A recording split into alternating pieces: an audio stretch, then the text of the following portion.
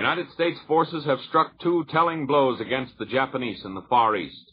The Army reports this morning from Manila that its planes raided the Philippine town of Vigan, where Japanese troops had established a beachhead and destroyed 26 Jap planes. Japanese fuel and military supplies also were destroyed. Admiral Thomas C. Hart reports the second success with the announcement that American submarines have made 2 successful attacks. A third sub-attack failed, and that's all the Admiral would say. He explained that submarines don't have to report on their missions until they return to their bases, but he had received advance information on these 3 attacks. Manila itself now has had no air raids for 2 days. As for the attack on 2 small Hawaiian islands by Japanese ships or submarines, the Navy indicates that it isn't going to be enticed away from its search for a real battle with the Japanese fleet by such tactics. And the latest information from the Far East is that the Marines still are gallantly defending those 2 tiny specks of American soil in the Pacific Ocean, Wake and Midway Islands. The Japanese are driving fanatically down the Malayan Peninsula, says London. They are still hundreds of miles from the British base of Singapore, but they're threatening Penang, the principal city in northwestern Malaya. The other big British naval base in the Far East, Hong Kong, reports aerial attacks by the Japanese and artillery fire from the mainland. However, the Hong Kong defenders report they have silenced some of the guns the Japs have turned on Hong Kong. Singapore announces Japanese landings in British Borneo, but the English troops already had withdrawn, destroying vital oil wells, refineries, and other important installations. The Red Army keeps on pushing the Germans back from the Moscow front. Today, the recapture of Kalinin is announced, and the Russians say they routed 6 Nazi divisions in the battle. The remnants of these German units are being pursued.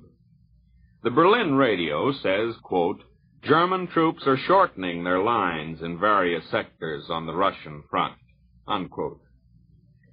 Here in New York, the City Council has passed a stiff law regarding violations of air raid alarm rules.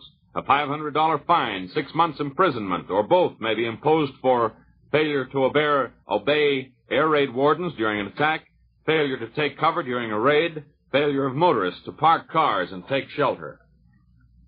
The Admiralty in London says that an Italian general and 19 other officers were aboard a submarine sunk in the Mediterranean. The general was not among the 53 survivors who were made prisoners, the British said.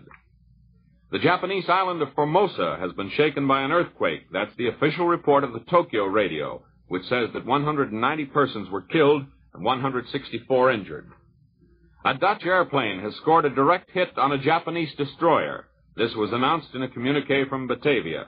The communique said all Dutch planes returned safely. This Christmas season, delight your family every day with real Ward's Tip-Top cake. Tip-top in quality, tip-top in enjoyability. The wide variety of Ward's fruitcakes assures a festive treat for every taste at prices for every pocketbook. And don't fail to get Tip-Top Wine Loaf, Tip-Top Silver Queen, Tip-Top Chocolate Layer, to mention only a few of the delicious Ward's Tip-Top cakes. Above all, make this Christmas feast one your family won't forget by ordering Ward's Paradise Fruitcake today, a matchless holiday institution. In its beautiful, reusable blue and white Wedgwood-style container, Paradise Fruitcake is the distinctive Christmas gift, too.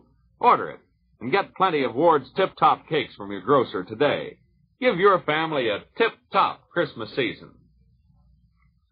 This is Glenn Riggs inviting you to listen in to the morning news of the world at 8:45 tomorrow morning on WJZ, presented by the makers of Ward's Enriched Tip-Top Bread. This is the National Broadcasting Company.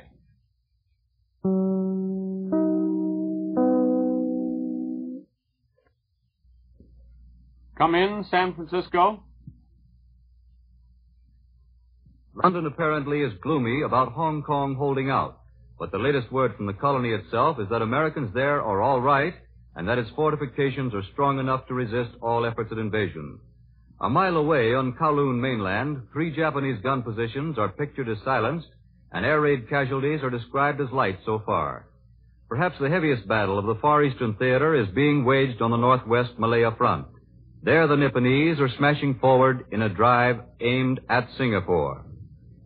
The Pacific coast is being educated in the ways of war today. Civilians up and down the stretch of seaboard are busy memorizing rules, what to do in an air raid alarm, how to spot Japanese planes, where to go if injured, how to deal with fire bombs, and do your Christmas shopping early has that new meaning.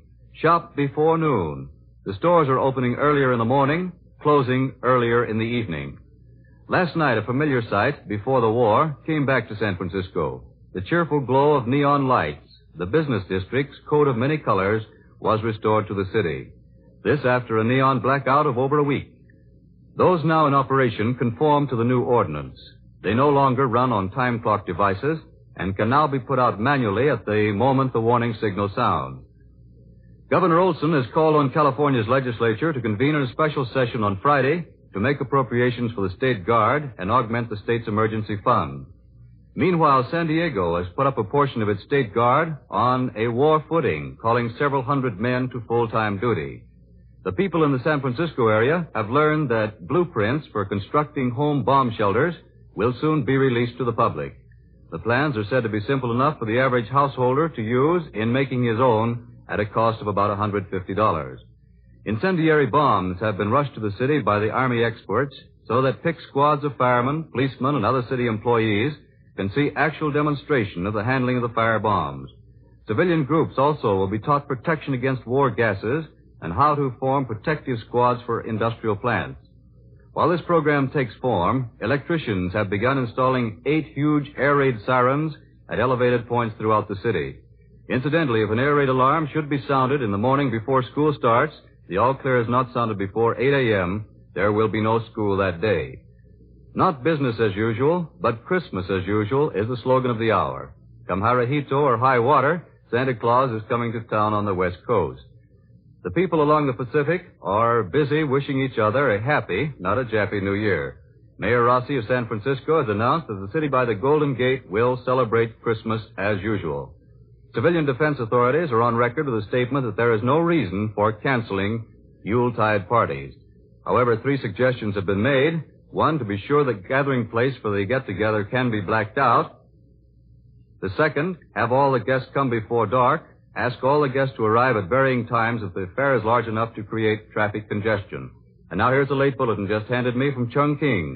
Chinese forces are reported to have delivered successful attacks north of besieged Hong Kong, compelling the Japanese to shift reinforcements to cope with the Chinese threat to that rear.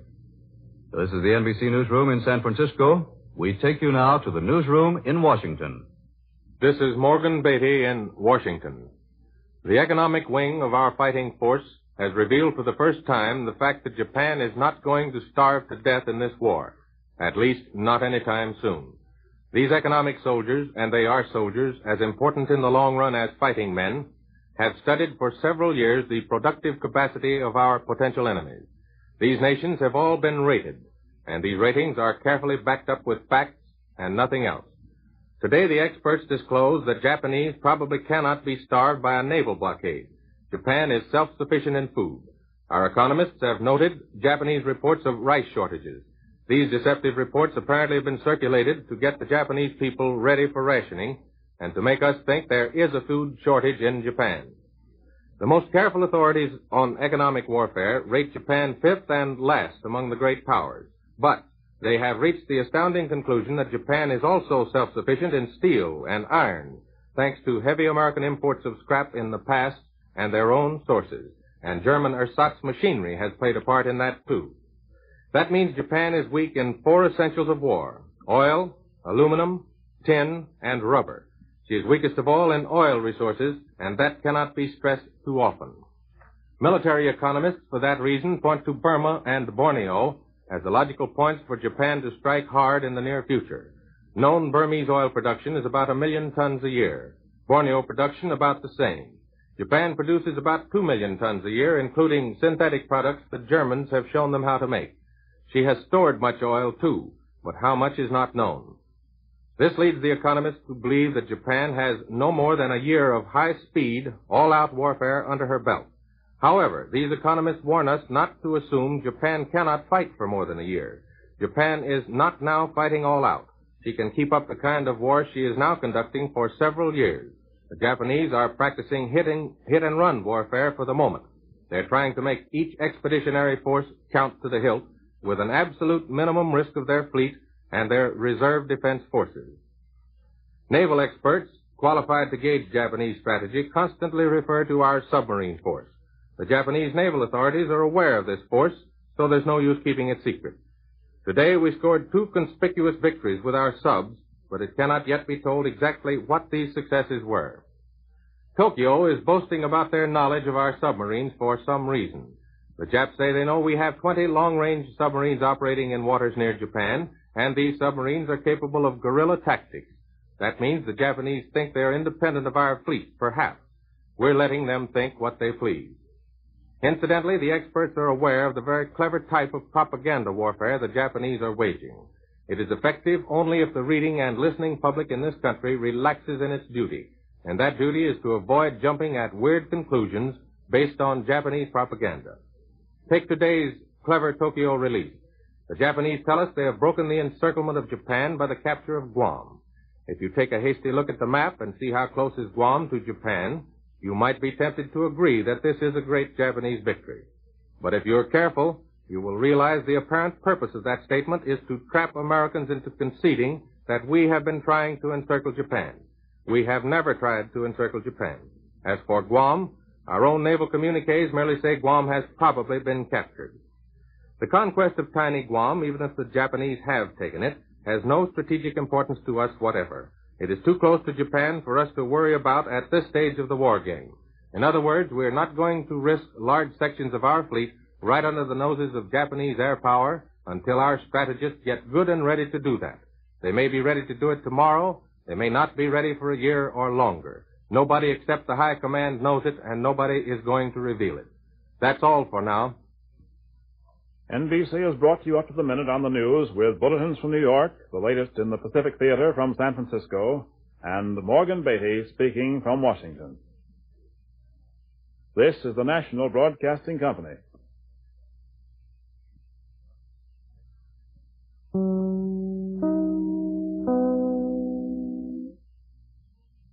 Good evening, everyone. This is John W. Vandercook speaking for Alka-Seltzer, bringing you the news of the world. In the Philippines today, the American and Filipino forces have generally successfully taken the offensive. The 3 small fragments of Luzon, which the Japanese have taken and still hold, at the uppermost and lowest tips of that big island, have all been under American attack. At a captured Philippine airfield near Vigan, 25 Jap planes at once were caught napping on the ground and raked into uselessness by machine gun fire and by well-placed U.S. bombs. Also, somewhere or other, we are not told exactly where, American submarines have drawn their first blood against ships flying the flag of the rising, or is it setting sun? Elsewhere, the Japs have gained.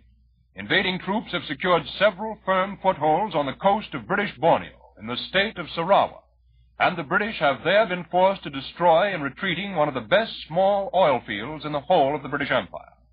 And now, before we take our fast nightly journeys over both of our boundary oceans, for direct news from the active battle areas, here is a brief message from Charles Lyon. Nervous indigestion. Ever hear of it? Ever have it? Well, nervous indigestion is the occasional byproduct of busy days when you work hard and eat too fast and at the same time try to get a little Christmas shopping done. But there's something you can do about the distress of nervous indigestion, and that's take Alka-Seltzer. Yes, drop an Alka-Seltzer tablet or 2 into a glass of water like this. Now watch it sparkle and listen to it fizz. Then, drink it. See how quickly Alka-Seltzer's effervescent alkalizing solution relieves your discomfort and reduces excess stomach acid. It's pleasant to the taste, and it is not a laxative.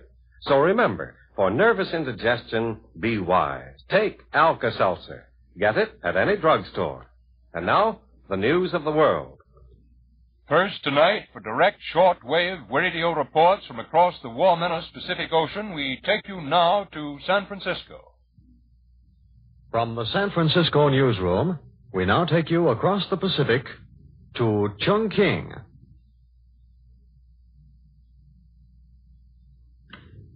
Go ahead, Chungking.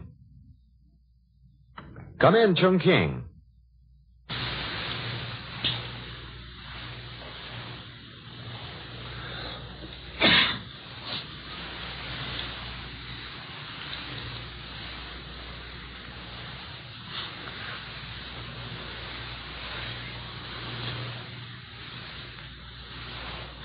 Hello, San Francisco. Hello, San Francisco. We were not able to pick up Chongqing yet. Ladies and gentlemen, we regret that we cannot contact Chongqing at this time. We take you now to Manila. Hello, NBC. This is Bert Silence speaking from Manila. It is now a few moments after 9 o'clock in the morning, Philippine Daylight Saving Time. Another night of peace has been ours to enjoy. Headquarters of the United States Armed Forces in the Far East announced at 7:30 this morning that there was no change in the situation during the night. It appears that the casualty list in the sinking of the inter-island steamer SS Corregidor will be considerably larger than first estimates. The SS Corregidor, making its first trip to the southern island since the war, was loaded to the rails when she ran into a mine just outside of Manila Bay. 280 survivors have already been landed in Manila and are now under the care of the Red Cross. Complete details have not yet been released for publication. With the report yesterday that 26 Japanese planes were destroyed in Vigan, the total number of Japanese losses in the Philippines to date is 70 planes. This figure includes only those losses that have been verified by USAFI headquarters and does not take into consideration those planes that were brought down over isolated places, reports of which have not yet been verified. Add to this the 10 enemy transports already reported sunk or damaged by USAFI airmen, together with the many small landing barges lost in the Lingayen area when the enemy tried to land there. Add these all together, and some idea can be gotten as to how dearly the enemy is paying for her attempted invasion of the Philippines. Meanwhile, during the lull in military enemy activities in Manila, we are making hay while the sun shines. Everywhere, huge piles of sandbags are being shaped into bomb shelters. Merchants are getting their wares properly displayed for the holidays next week, and people are beginning to live a more normal life. We don't expect this inattention on the part of the enemy to last forever, but we certainly are taking advantage of the situation to consolidate our civilian forces. I am sure it will have a telling effect on public morale and discipline. This is Bert Silent now returning you to NBC. We now return you to New York. And now for a report which will come to us direct from blacked out Britain. Go ahead, London. This is London. The Admiralty announced the torpedoing in the Atlantic of the British light cruiser Dunedin. She was completed in 1919, had a displacement of about 5,000 tons, and has been doing convoy and patrol work. The only news from Libya is that in spite of bad weather, the British are maintaining pressure on Axis forces and are still making progress. Two broadcasts tonight refer to the East. One from Spain says that the news that Japanese troops had occupied the Portuguese colony of Macau has been officially denied in Coruña. Another broadcast of interest was from Lisbon this evening, saying, or rather tonight, saying that the Council of Ministers had met to discuss the grave events which occurred in the Portuguese colony of Timor. They stated that they are waiting for further details before making an official announcement to the country and clarifying their attitude in the matter. There is no official information available here as to what events this statement refers. Timor is an island off the southeastern tip of Java. Black markets are a black menace to the lives of thousands of people, affecting what people are able to buy as a result of black market prices. There's now a real hope that the profiteers and racketeers will be dealt with in their own language, money and profit. The government has decided to take the profit out of this racket. As yet, imprisonment without the option of a fine has not been provided among the penalties. Power to seize suspect goods and dispose of them at legal prices has been. Up to the present, profiteers have been able to pay imposed fines when caught and walk out of court with an interesting profit in their pocket. The government's plan is to take that fun out of the business and dry it up. For instance, in a recent case, a racketeer's profit was about $8,000. His fine was roughly $524. Under the new orders, the offender for this same case would be liable to a fine of $124,000, and that's taking the profit out of the black market. We return you now to New York. There has been a slight, but probably not specially significant, lull today in the dangerous fighting which is going on in British Malaya. Oddly, the Japanese themselves now take a not too optimistic view of that campaign. War Premier Tojo today informed Tokyo's rubber-stamped parliament, the Japanese Diet, that the neutralization of the powerful Singapore base would take a long time. Tojo did not even say its capture. Singapore's jungle background on the Malayan mainland, Tojo said, would favor the defense of the island itself. Nevertheless, the Premier said that the Jap invaders of Malaya from the north are breaking stubborn British resistance. And Singapore, though of course in more temperate language, more or less agrees. Enemy reinforcements are still arriving, presumably by sea. The Japanese swarm now in the upper part of that sweltering hot peninsula now numbers more than 20,000 men. For the moment, the hardest Japanese blows in that area, it appears, are being directed at the less familiar British Malay city of Penang, which the British say plainly is in great danger. Penang, like Singapore, is also an offshore island. It, too, has a big airfield, naval anchorages, and supply depots, and big stores of oil. Though Penang lies 400 miles up the peninsula, it is on the far side. It therefore faces toward British India. If enemy planes could get established there, they could overlook with ease the beginning of the wide strait that funnels to only a narrow channel when it passes Singapore, an ocean passage through which an enormous proportion of the world's sea trade still sails, including, for example, many of the American vessels which, before we went to war, were delivering lease-lend aid to Britain at the Red Sea ports, and which on their way back were peaceably fetching us rubber, tin, quinine, and other useful products from the ports of those warm Malayan seas. And now, for a report from our own capital, we take you to Earl Godwin in the newsroom in Washington. And good evening, folks. A tremendous shake-up in the whole Hawaiian Command has just been ordered. War and Navy departments do not wait for the official investigation, but swing axes hard and effectively. Changes in command come on the heels of the announcement by the Secretary of Navy, Mr. Knox, that someone had been asleep at Pearl Harbor. Rear Admiral Kimmel is relieved of the command of the United States Fleet. Admiral Chester V. Nimitz will take over, and Vice Admiral William S. Pye immediately takes over the fleet until Admiral Nimitz can get there. As this smashing change shakes Washington and the whole Navy, the Secretary of War, Mr. Stimson, replaces General Walter C. Short with General Dela C. Emmons, who will take over command of the Hawaiian Department, and he puts Air Corps General C.L. Tinker in command of those air forces, relieving General Frederick L. Martin.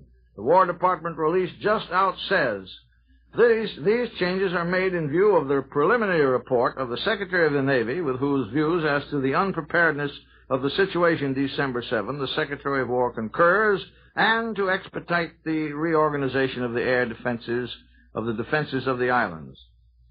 On the Capitol Hill, the low age draft limit will be 21 as far as the House is concerned. 21 to 44 is the range for service in the bill the House passed tonight and sent to the Senate, where it runs head-on into the Senate's own bill of a 19-year limit. The President had sent letters recommending the 19-year induction, but as a matter of fact, his letter did not reach the Military Affairs Committee of the House until after their bill had been reported and ready for discussion. Evidently, one of these things that it seems to need a good long soaking before the House could be indoctrinated.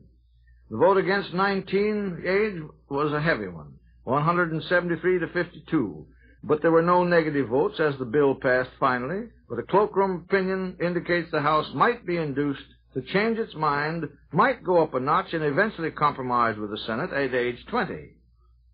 The President of the United States today told Labor and Industry we must do perfectly unheard of things.